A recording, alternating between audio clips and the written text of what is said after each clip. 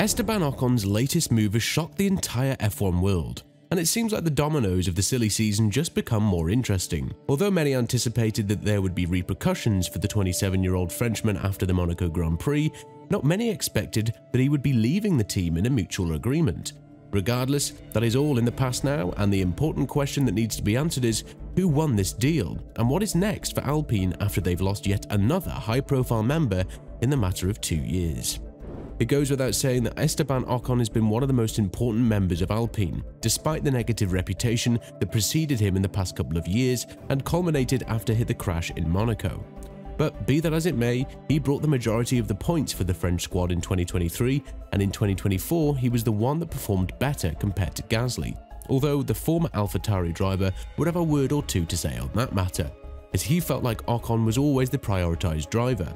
All of this goes to show that Ocon does not have any trust that the project in Alpine is going to improve anytime soon, despite him showing a lot of hope in one of the latest statements when it comes to continuing the relationship with the Enstone-based squad. However, Ocon has given a subtle hint that the future of his career might change after admitting to talking with multiple teams, and also saying that in the talks with Alpine he has a couple of arguments to bring in his favour, such as him winning a race for the team back in 2021 and a couple of podiums that elevated him to a competitive level. But all of this is kind of worthless to Alpine now because they have hit more or less rock bottom in 2024, failing to meet the weight limits with the A524 and a lot of aerodynamic goals that saw Harman and De Beer, who were the technical director and the head of the aerodynamic department, leave the squad as early as in the first race in 2024.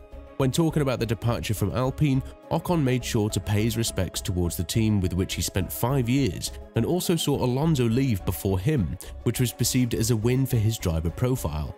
Further adding, "We've had some great moments together, some tough moments as well, and I'm certainly grateful to everyone on the team for these memorable times.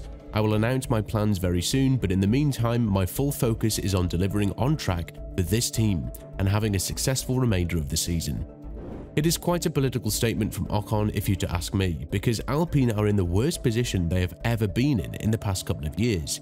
So to think that any of their drivers is looking forward to improving the team's spirit, especially the one who has announced his departure, is the same narrative to believe if you were to ask where Hamilton's mind lies in 2024, and he would answer Mercedes. This is a ruthless sport that does not forgive nor forget underperformances. And while many were quick to bash Ocon for his bold move against Gasly in Monaco, rightfully so if we might add, it seems like the media is quick to forget that it was Ocon who brought the latest podium and race win for Alpine in Hungary 2021 and Monaco 2023. This put him in a position in which he can guarantee more experience and knowledge in the team that he was going to go with from 2025 onwards. And it seems like Haas is the one that's gathered the most attention from the Frenchman. The situation in the American team has started to improve in terms of consistency in scoring points, and after all they are related to Ferrari, so you can never say no to an opening from the senior team in Maranello. Obviously, the seat of Hülkenberg that has been left empty since the German signature with Sauber is now more or less guaranteed for Behrman. But there's another seat that Haas is more willing to give to a driver not named Magnussen due to the reckless driving of the Dane and the massive crashes that he's caused for the team this year. Paradoxically enough, it might be the 2024 version of Monaco that proves to be the last straw in the careers of Ocon and Magnussen in their respective squads. But be that as it may, Ocon won't be perceived as a non-talented and reckless driver on the grid. The squads that have the most interest in him see experience and talent.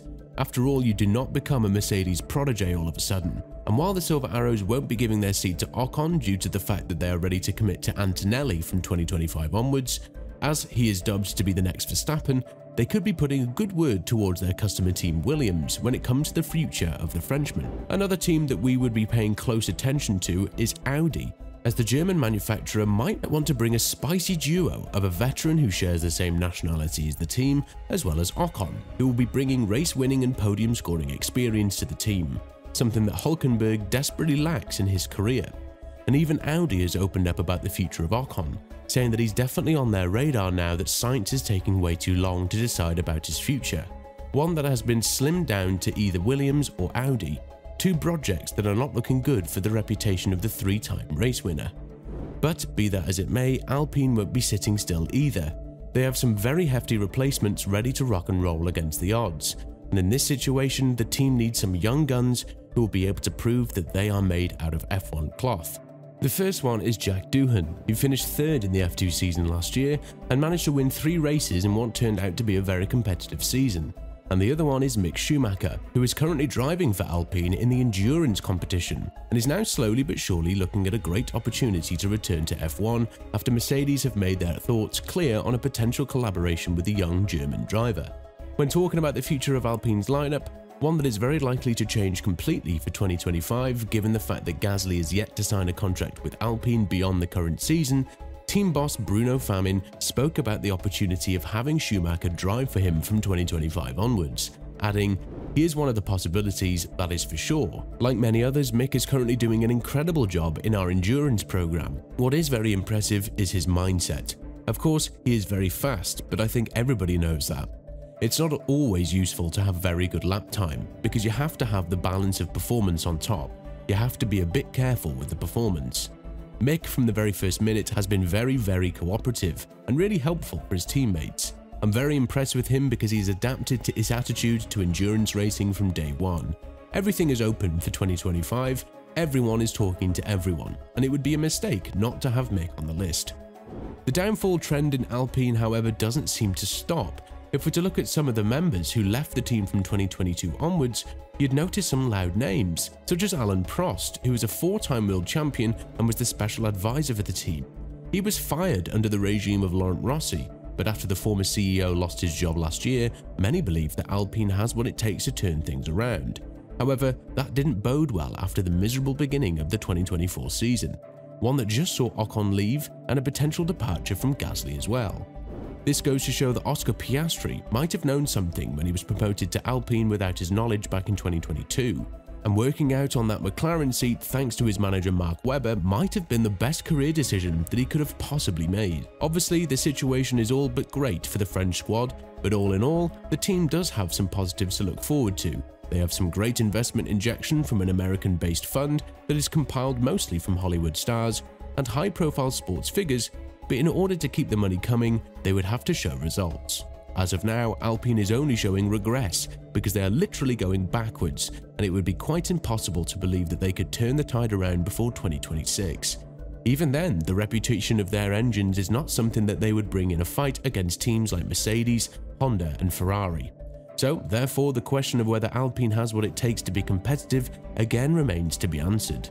All in all, an interesting period lies ahead of us, and it seems like Alpine would have quite a lot of questions to answer, starting from who will succeed Ocon to whether or not they can manage this crisis in a proper manner without restructuring the entire team yet again.